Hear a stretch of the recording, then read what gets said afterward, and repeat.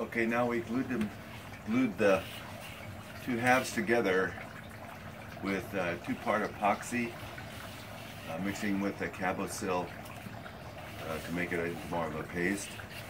We're going to take the glue clamps off now that we used overnight.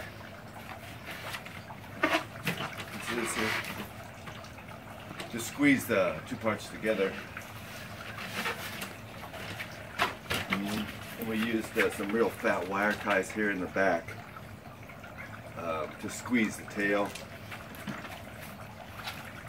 and the nose. We're going to cut those off, remove these,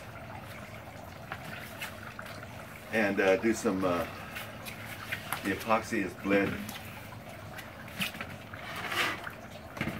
you know, clean up the epoxy that may have run down into the